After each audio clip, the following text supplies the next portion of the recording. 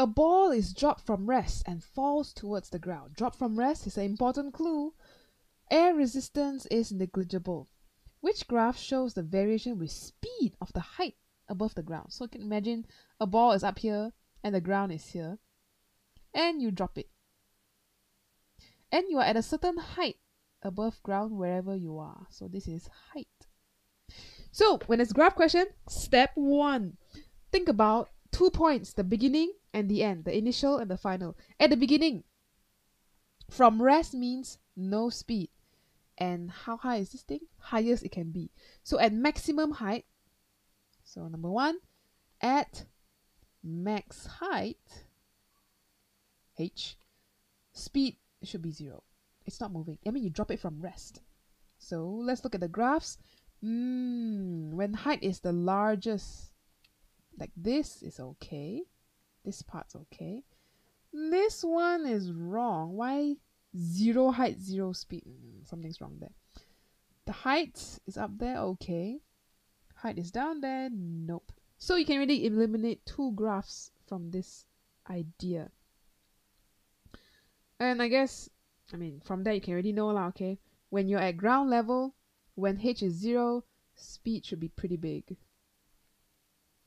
which satisfies A and C. So the question is it straight line or is it curve? Step 2, once you have points, like, the initial, the final, step 2 is, what is the trend? Is it going to be a curve? Is it going to be a straight line? How do we know? Is there a way to know what's the relationship between height and speed? Is it a linear relationship? Here's what we can do. Height is also known as vertical displacement. So, is there a way to relate vertical displacement with speed, final speed, I guess you say? Speed? Vertical speed? Is there a way to relate V and S? Why did I write V squared there? I gave you a hint already. So, we know the equation V squared equals to U squared plus 2AS. We're going to use this to help us know the relationship between speed and displacement.